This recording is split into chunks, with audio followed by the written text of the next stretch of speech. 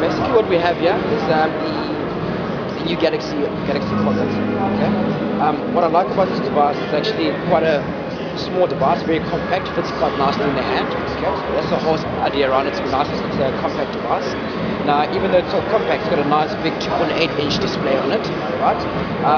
The device is also quite a powerful device in itself. It's got an 832 megahertz processor, well, which is actually quite substantial for its price range, and also for basically this device of its size as well. Okay. So basically the processor will help with it, obviously respond much quicker to command, obviously open up much quicker, and also help it boot up much quicker as well. It's got a 2 megapixel camera, okay, without flash, and the device will be running on HSDPA 3.6 megabits per second. So that obviously will assist with your quick web browsing, getting your emails much quicker, and obviously going to YouTube much quicker as well. Right. From a software point of view, it's running on Android 2.3 basically.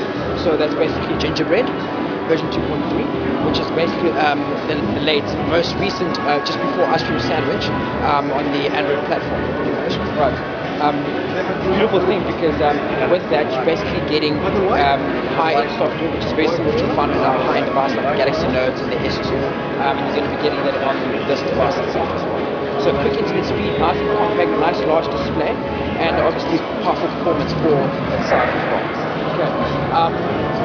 Basically, just a few basic things on there that you get from Samsung Extra is easy to use interface, which obviously when you so obviously this is your main display over here, but when you go into the main display with Samsung, or when you go to menu with the Samsung setup, that you get a bit more user-friendly interface in itself, right? Samsung will throw in something called Social Hub on the device itself, which basically allows you to integrate all your social networking services, Facebook and Twitter, emails and SMSs into one application, as opposed to having to have separate email accounts or SNS accounts on this itself. And you'll find basic things like GPS will be on there, Wi-Fi for YouTube will be on there as well.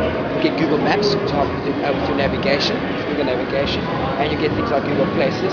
And beautiful, you get Polaris Office Viewer, which will allow you to view Excel, Word, and PowerPoint documents as well. So that's the gist of the device, and what a nice little handy device.